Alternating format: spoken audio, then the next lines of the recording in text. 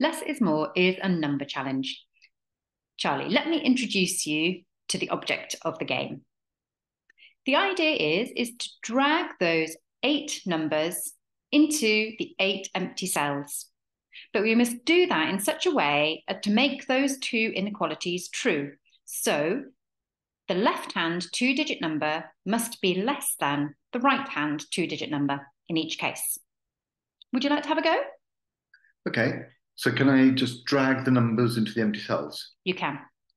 So 23 is smaller than 56. 35 is smaller than 52. So that's quite easy. Absolutely right. Well done.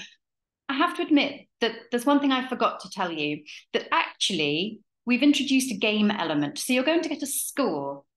And the score that you get is the sum of the two-digit numbers on the left. So in this case, it's the sum of 23 and 35.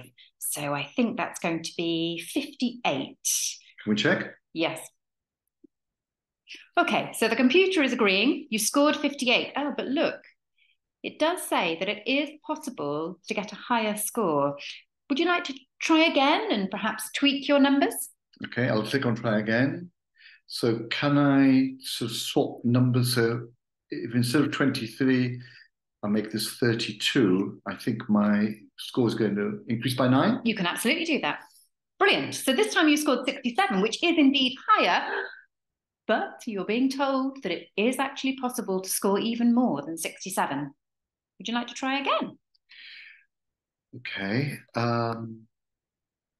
Actually, if I put this 5 into there, I could get a 52.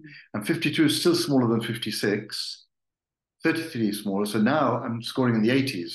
That's looking really good. Try submitting that. You are right. Look, now you've scored 85. But I'm afraid it is still possible to score more. So now we've got a challenge for everybody. If you click the button which says try a new challenge, you'll be given 8 new numbers. Can you place those numbers to make the inequalities true, but also to get the highest score possible? Can you do it in your first or second try, perhaps?